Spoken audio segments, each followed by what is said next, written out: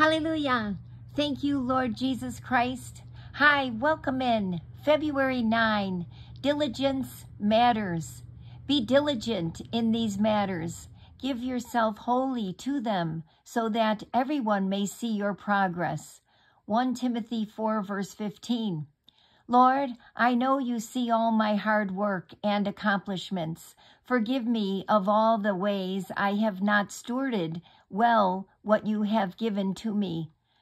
I now want to offer all that I have to you for your glory.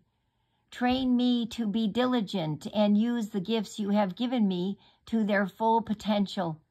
May I show the same diligence as the saints who have gone before me with full assurance of hope unto the very end.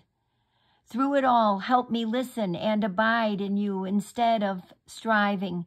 Thank you for continuing to be steadfast and ministering to me even when I may not fully deserve it. I want to be faith-filled and trustworthy so I may inherit all your promises for me.